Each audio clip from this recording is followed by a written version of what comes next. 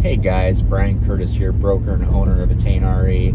I'm on my way out to Pella for a commercial listing that I'm going to be putting up, and I wanted to make the most of this time and talk about visualization. Visualizing the future, being able to foresee enough in the future, because guys, I'm telling you, what you're doing right now, you're not going to see the results for several months, and that can be kind of tough for people to deal with. I'm in an industry where I don't have instant gratitude, and I think a lot of people actually are used to instant gratitude in this new world we're living in, especially the younger people. So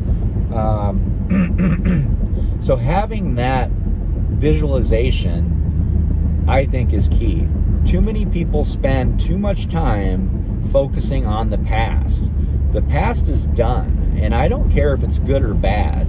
You know, some people, they glow and they brag about what they did in the past.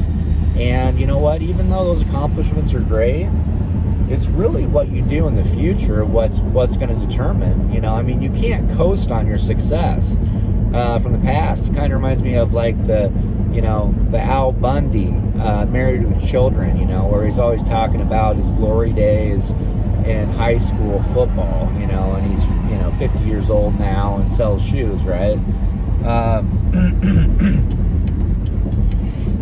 You don't want to spend too much time focusing on the future, because you have to be in the present, but you have to have that visualization of where you want to go, and obviously why you're doing something, right? I mean, like, why am I driving to Pella for over an hour in the rain and standing outside trying to get good photographs of this building? Why am I doing it? Because in a month or two, this thing's going to sell and I'm going to get paid on it. And, this was a referral. So, geez, once I sell this one, she's going to tell other people, right? And then I just created another relationship, another way to create income. But will I get anything out of it today? No. I will get zero out of it today. Actually, I'm going to spend half the day in the car and put a bunch of miles on my Escalade, but it's besides the fact. I am visualizing me putting a sold sign out in front of there and putting that on my sold list, and being able to post that out like, hey, this property's sold, who's next? And I also visualize the fact that these buildings will lead to bigger buildings. I mean, everybody has to start somewhere, and sometimes we start over several times, and each time we get better. So, if you're having a setback in your life right now, just try to figure out why you are. And it's within you. It's all internal, I'm telling you. So don't blame the president, don't blame the economy. You know what? Nobody cares. That's got no bearing, in my opinion, on why you're successful or not successful. I don't care what your background was, if you were raised poor, what your situation is.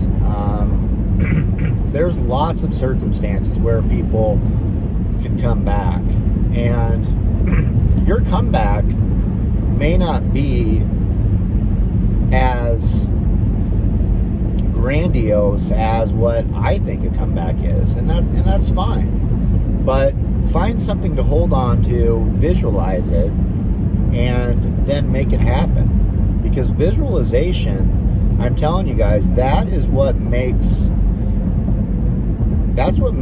people the best, is they can visualize what their life is going to be like in the future if they put in the time right now. And I think that for a lot of us, we just kind of give up. I mean, I'm seeing people giving up left and right, and it's sad. It's sad, guys, because I mean, there's there's always something to be thankful for. And there's probably people that are depending on you, and you should be depending on yourself to do something great. I mean, we were all put on this world to do something great. That's at least what I feel. I feel like we all have something unique about us, and it doesn't have to be $100 million business or whatever. Maybe you were meant to be a teacher or a pastor. Those are very important things. You're touching people's lives. It doesn't have to do with money. We all have to make it, but it's not everything. One thing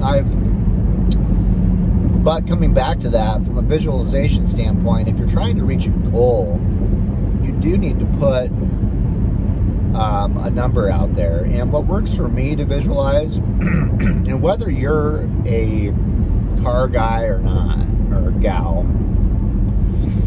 find something that's visual. And it may not be money, but I'm telling you it works. So whether it's, your favorite car is a Lamborghini, or it's an Audi R8, or a McLaren, or a Bugatti, or whatever it is, or it's a house. Maybe it's a picture of, I don't know, a lake. Maybe it's your kids. You need something as a reminder. And I would, if you're in your car a lot, I'd put it in your car.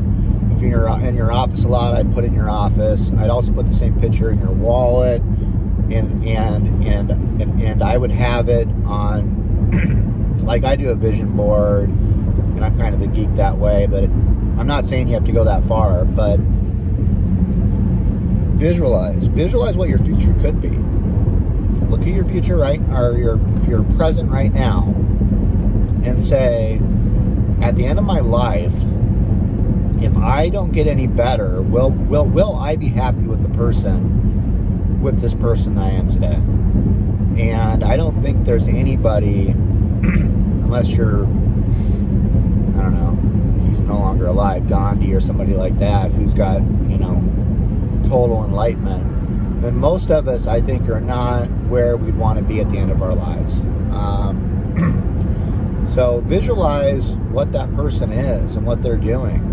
Maybe you need to do this in order to find out what your passion is. Maybe you don't know what your passion is. Maybe you're one of those people who is working a dead-end job. I don't know. I don't want to offend anybody, but let's just say you're not working your dream job. One of the best things you can do is you can visualize what your future looks like. And then I bet a lot of times you're going to find out what it is that you were meant to do, or what you want to do, and make goals that are going to get you to that point. And having that forward vision is going to help you a lot, because like I said, a lot of the things you're doing right now, they won't show up in your life for 6 months or a year. Let's say if you're learning something.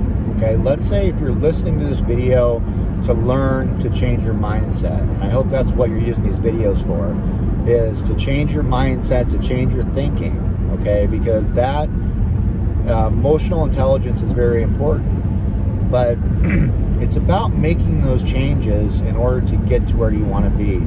So you got to visualize what that looks like, and then that's how you can reward yourself for what you're doing today. Is you can focus on that, which in turn is going to give you the life that you want. I mean, I truly believe that, or it's going to get you closer to it. I mean, let's say, just for the pessimist, let's say that it doesn't completely change your life, and your life is similar. I guarantee it's going to be just a little bit better at least. And what did you lose? What did you lose? I mean, if you can take a portion of your day and be positive and learn something new for your future you, then it's a win regardless, guys. And I think that's what, I think a lot of people, they kind of get caught up on this. Well, what's the point, right? What's the point of me doing this video? I mean, like, let's say, what if nobody watches it? Oh my God, what if nobody watches it? Well, I do these videos for a purpose, and I'm going to keep doing them because I am visualizing what it's going to lead to in the future. So you may watch this, and you may not see this video for 2 years. I mean, it is the end of 2019, and it might be 2021 before you see it. That's okay. This is something that I want to do and I want to pursue. And I can visualize what this is going to do for me. So with that said, guys, I appreciate you watching. Please subscribe, please share. That's part of the game. I'd love to keep giving you content, and obviously you can drop in the comments below if you know any topics that you would like to hear more about. And I really appreciate it, guys. Have a good day.